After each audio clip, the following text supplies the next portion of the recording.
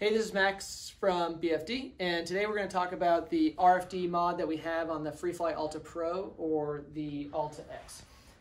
So the RFD radio is just a 900 megahertz radio. The advantage of 900 megahertz is it goes very long range.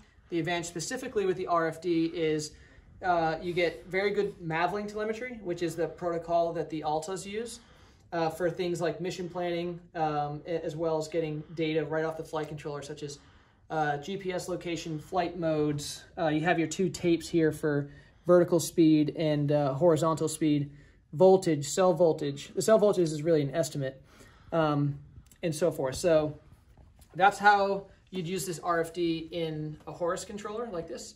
The Freefly comes with a Futaba, which is a great radio, but this will offer you significantly longer range and then also way more telemetry. The Futaba generally just offers you the voltage. So this has this little HUD here, which gives you artificial horizon, which is great, just add situational awareness.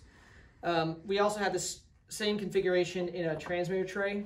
Right now it's mounted onto a tripod, but you could also wear a 4-point harness if you want to be nimble. And then this is just a Surface laptop. So the RFD in the back of this transmitter has a Wi-Fi hotspot, so you can connect to either a laptop or, in this case, the Surface, and then that's how you do all your mission planning.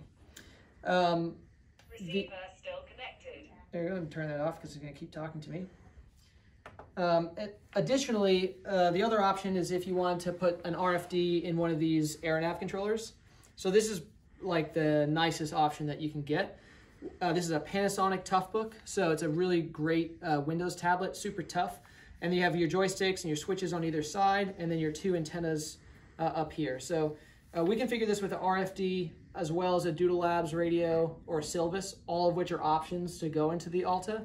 But the RFD is definitely a really simple, super long range, relatively low cost system that we find works really well.